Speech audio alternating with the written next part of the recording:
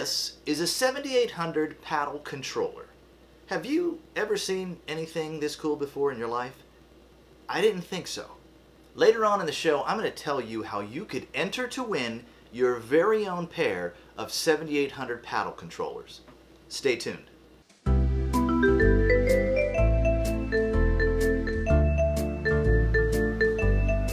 What is up, everybody? Welcome back to another episode of Lynx Lounge.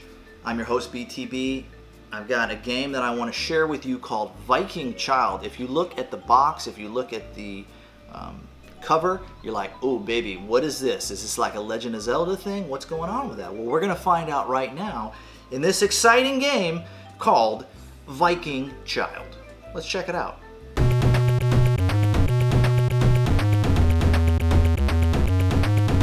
That looks like something from Lord of the Rings. Look at that, the Viking Child. Oh man, I'm excited about that. Got some music jamming, and let's get into this.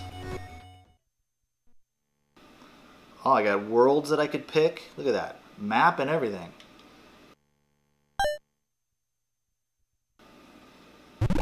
Here we go. What?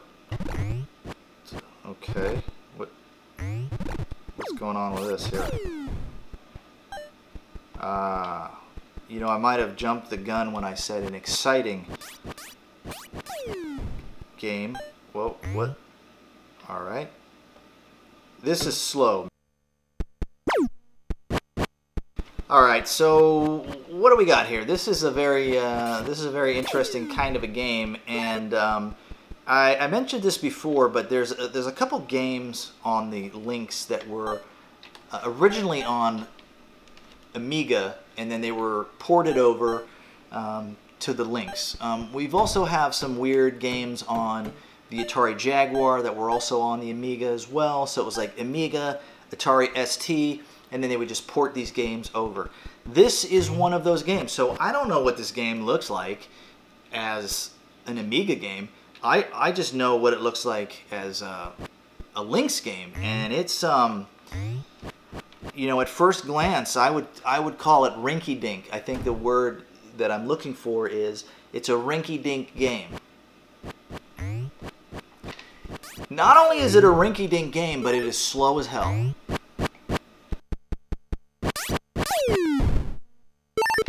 It has all of the makings of something cool, but oh my god, I'm gonna take a nap trying to play this game and trying to figure it out.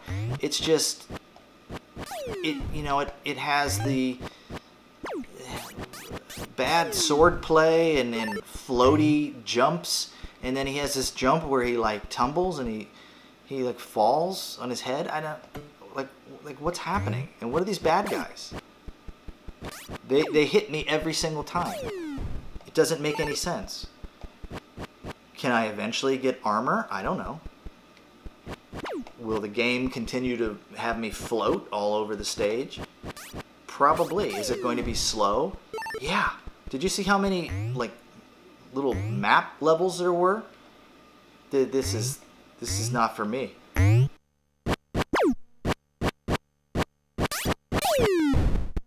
wouldn't necessarily say he's running right. He's sort of just he's just taking his time, and floating all along.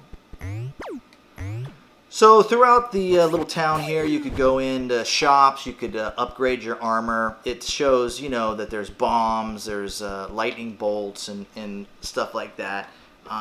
But this is a game that I purchased a while back, and it never really caught my interest.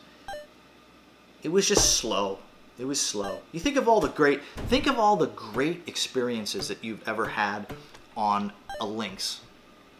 And then, do you want to waste your time playing something like this?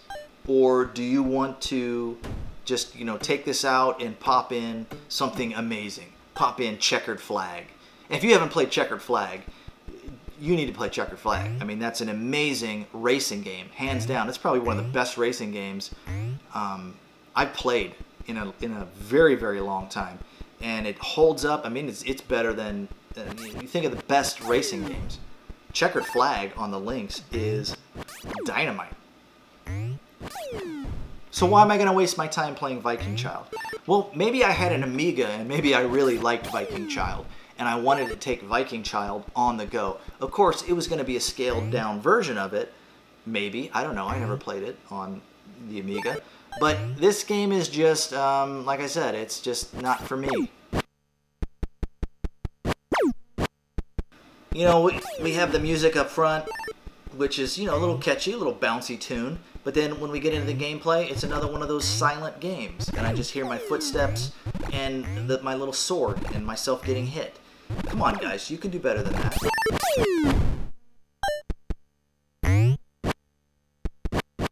Are we starting to see a little trend here from these games that were on the Amiga that got ported over to Lynx? I think we are. They're not the best.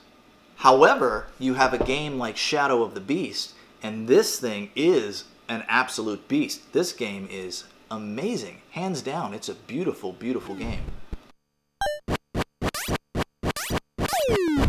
Alright folks, I don't know what else to tell you about this game. I mean, it's slow, there's no music, it's kind of boring.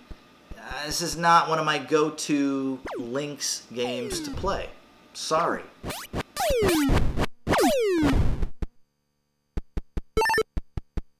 Let's just say that there's games that do a much better job of entertaining you on the Atari Lynx. This is not one of them, unfortunately. It's got everything going for it. I mean, you see that title screen? Look at the artwork on the box. Oh man, you're like, this is, yeah. But that's a no-go for me, dog.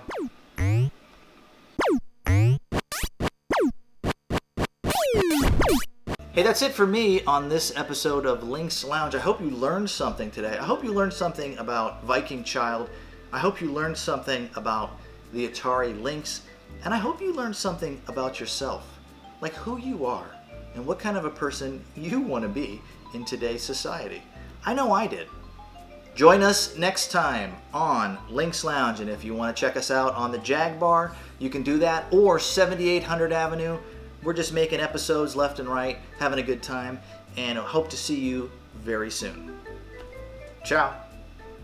Now, the moment you've all been waiting for. How do I get my hands on a pair of these? It's really easy. You need to do two things.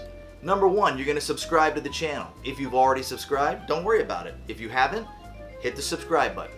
Second, you are going to participate in a high score squad challenge at Atari.io. You can join in any and every high score squad challenge at Atari.io up until December 1st. Every squad challenge you enter is another chance to win. Now do me a favor, shout me out when you post your high score. Make sure you say BTB, enter me to win, and it's all good to go. On December 1st, 2020, we are going to do a drawing and we are going to see who is the lucky person that is going to win these beautiful bad boys right here. I wish you all the best of luck. And while you're participating in the High Score Squad, check out Atari.io. They've got all of the cool things that we all love talking about. We love talking about video games, we love talking about retro stuff, vintage stuff, we love talking about TurboGrafx 16, Sega, Nintendo, all of the kits, all of the classics, and it's all there at Atari.io. Good luck in the contest, and I will see you in the forums at Atari.io. See you later.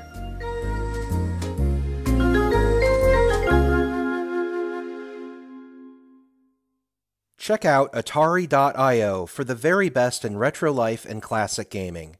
From Atari to Nintendo, Sega, TurboGrafx, and beyond. Atari.io.